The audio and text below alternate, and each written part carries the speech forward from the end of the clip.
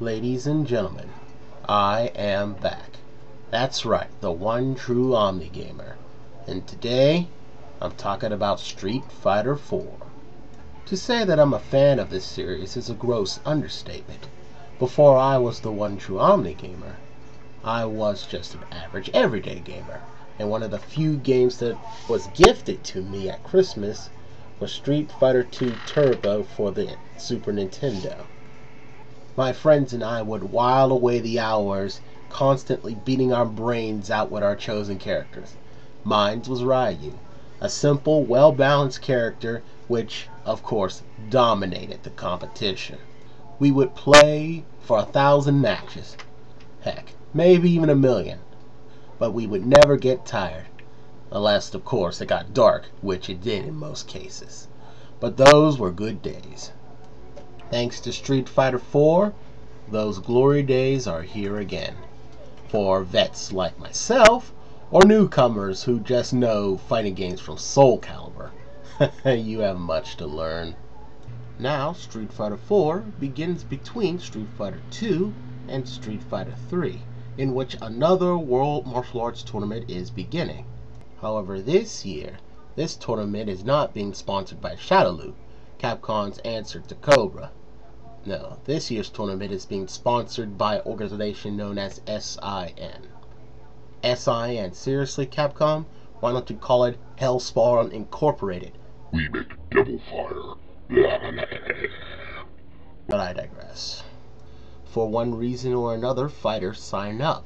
And whether they are, as my brother would say, jobberific, or if their storylines help solve the mystery of this sinful organization, really depends on the player and the characters they play. I don't have to talk about the characters too much. Capcom has wisely brought back the legendary fighters from Street Fighter 2. You know the ones.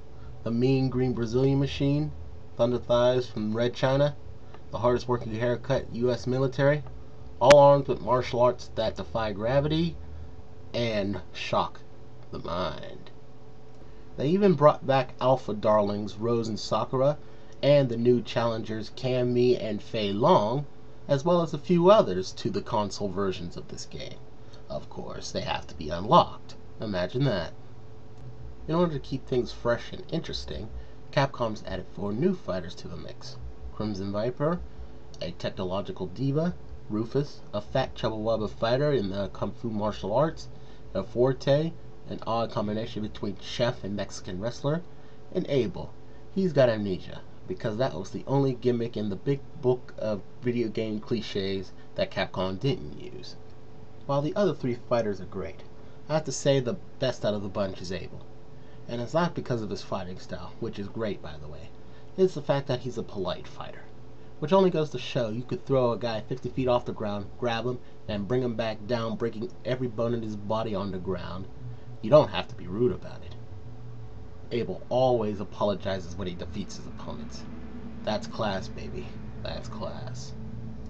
It doesn't matter what character you pick, however. Not only do you have to know the moves of that said character, but all the others as well. You never know who you're going up against. And this ain't Smash Brothers, people. You can't just press A to victory. You gotta be quick-witted and sore thumbs to be a champ here. Especially when you get done with the story mode and move on to time attack and survival. Those matches have special rules about it that change up the game and truly test your mettle as a Street Fighter. You succeed in those challenges, and you get special rewards like palette swaps for your favorite characters, new taunts for your favorite characters, even some ranking titles and emblems for your profiles. Fail, however, and only frustration and control bashing awaits you in the future. But that is nothing compared to the horrors of online play. This is where the best of the best, and sometimes the worst of the worst, come and do carnage. You think getting no-scoped in Halo is bad? Or what about getting griefed in World of Warcraft? That is nothing compared to a straight-up beat-down 1990 style in Street Fighter 4. It burns like acid in your soul. But it's not all that bad, really. Humiliation does inspire one to play it better, or find all of the tricks, so the next time they're online, they can have an epic game worth bragging about. On the other hand, humiliation plus failure inspires whiners as well, which I will get to later on in the review. The way this game does play is under the category easy to learn but difficult to master. You have your standard fighting staples, 3 punches, 3 kicks, back to block, up to jump, down to duck, that sort of thing. Of course, any combination of said button presses activates a character's special attack, which range from projectiles, physical attack, grapple attack, or an anti-air attack. Now when you talk about super and ultra combos, that's when things get a little different, because in the past you can use super or ultra in one same power bar, but in Street Fighter 4 there's 2 different bars for the 2 different attacks. The super combo bar fills up for every successful attack you do against your opponent. You fill up the bar and you can unleash a super combo against said opponent. However, that bar is split in fourths, and if you wish you can use each quarter of that bar to power up your specialty move, make a fireball that much more powerful, or connect more hits with a physical attack, that sort of thing. Of course, you'll be trading off your super combo for these powered up EX specialty attacks, but really that's part of the tactics of the game. You gotta know which move to use for what situation and what opponent. Ultra combos, however, only exist to cause people pain as stylishly as possible. Which is ironic because the only way to build up the ultra combo meter is to get pain inflicted upon yourself. I know, it's against the gamer code to bring the smack down on oneself, but as they say, you gotta take it as well as give it sometimes. While super and ultra combos spice things up, the real game changer in the fighting machine is focus attacks. They are a chargeable single hit blow that also acts like a parry.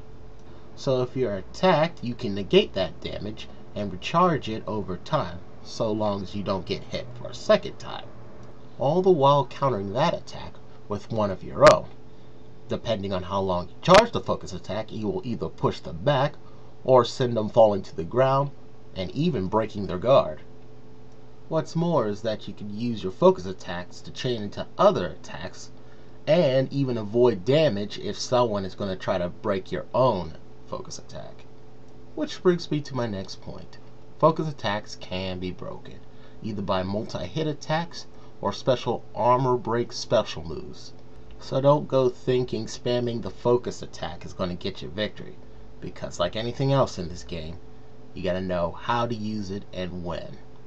It is because of these features, plus it looks like a well-drawn graphic novel and sounds like a high-octane knife fight, that Street Fighter 4 gets my highest non-perfect rating of Platinum. Before I wrap this up, I would like to address the whiners for a moment.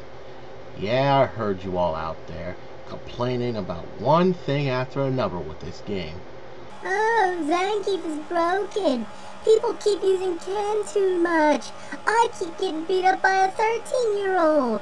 Wah. Enough already. This is just a game, for goodness sake. This isn't preschool. Don't take it out on Street Fighter 4 just because you all can't figure out the mechanics yet. That's no way to act, especially for veterans, who, I'm finding out, are doing most of the complaining. Did I throw my controller on the ground, turn off my game, and had a bloggo tantrum when I lost a half a dozen matches? No. I chalked up, played again, and kept playing until I got the hang of things. That's how gamers are supposed to deal with games, not whine and complain about it. Well, unless the game's truly broken, which is not the case for Street Fighter 4. Well, that's it for me. Until next time, happy gaming!